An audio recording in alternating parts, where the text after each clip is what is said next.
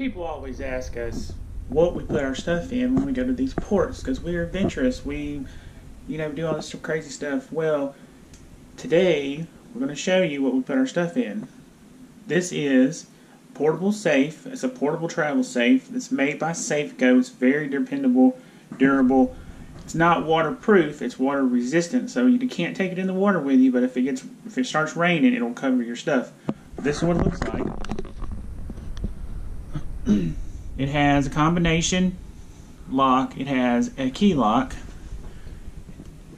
Opens up. I mean, you can see it's big enough to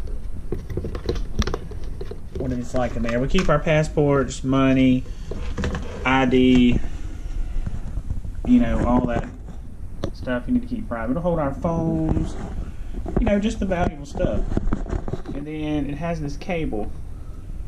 As you can see, it's a steel cable. You're not breaking this. If somebody's gonna take this, they're gonna have some bolt cutters or something, and the odds of somebody having bolt cutters in the Caribbean pretty slim. But we take this and we'll run it through our backpack and tie it around a tree or tie it around 2 chairs or whatever, and you just click it,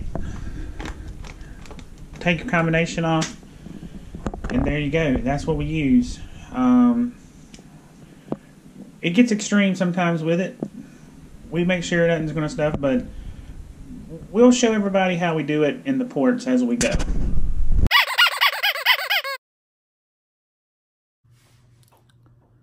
What's up?